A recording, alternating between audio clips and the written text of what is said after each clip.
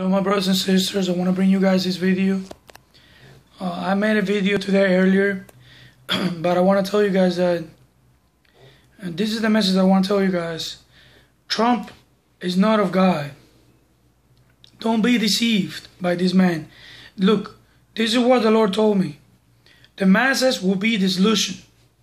The masses will be disillusioned. There's so many people following Trump. It's ridiculous. Even brothers and sisters in the Lord. But anyways, I don't want to get into that. What I want to tell you guys is this.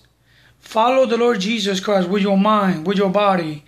Don't be removed. Don't be moved by the waves of deception that we're experiencing right now. The body of Christ is experiencing a lot of waves of deception. Many people are being seduced by the waves of charismatic movements. You know, all this charismatic movement that Trump has with this group of people.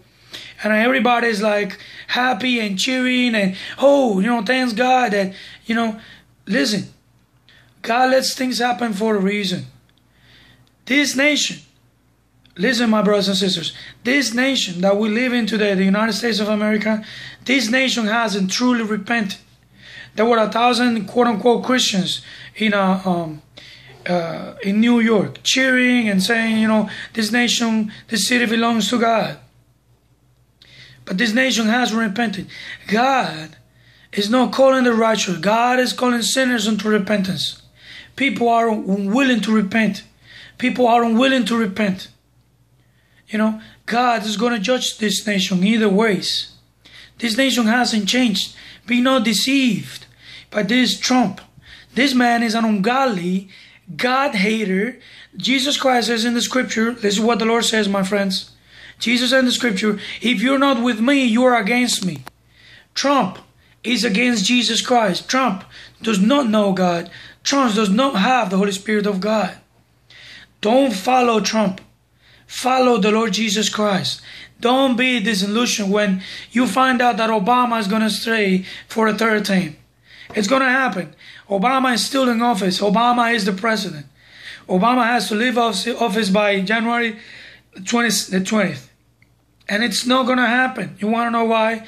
Because God moved with His Spirit in all of His sons and daughters, many of us, and He gave us these dreams and visions, many of them prophetic dreams and visions. And Obama, his face changes into evil. Obama, he changes into someone, into a military person, into someone who's going to collect the forces of this nation. He's going to cause wars and he's going to cause destruction. That's what many brothers and sisters have dreamed about Obama. That Obama is trying to control many people. That Obama is trying to go after the Church of Jesus Christ.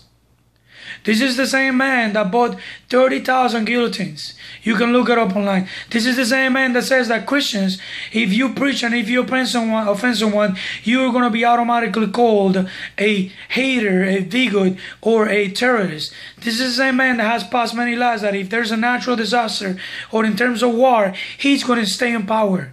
It's all being set up. Can you not see it? Trump is not going to be the president. Trump is not going to stay here. Trump is not going to stay here, my friends. Trump is an ungodly, God-hater, rich man, idolatrous, liar, fornicator, adulterous man. He's a clown, a deceiver, and a liar. If you watch this video, he was flashing the 666 sign. Many times, because it's all according to their agenda. They want to disillusion the masses so that people can be led astray. And then when the dark figure comes in, they're going to follow him. Today you can see two groups. You can see the righteous group, which is not saved. Those who are trying to follow Trump. And this is the typical 4th of July American that sits on one of those $35 chairs that they sell at Walmart with a beer on his hand, getting drunk, with the hat on him, and he has, welcome 2017. This is basically the typical Americans that are following Trump. You are of the body of Christ. You belong to the bride of Jesus Christ. You belong to the redeemed. Don't be caught up. There are three groups in this world. The wicked, the righteous sinner, and the redeemed. There's another group that condemned. But those, we don't talk about those. They're dead. The wicked, the righteous sinner, and the redeemed. The Bible says, knowing this, if the righteous scarcely is saved, what shall happen to the ungodly? And the sinner, what shall they land? For the judgment of God shall start at the house of God. What will it be to the ungodly and the sinner if the righteous scarcely saved? Don't be deceived by this wave of happiness, fake happiness, and charismatic joy, and all these embraces of Trump. Don't be deceived by this. It's all a hoax. It's all a lie. Be in the Spirit of God. Follow the Lord Jesus Christ.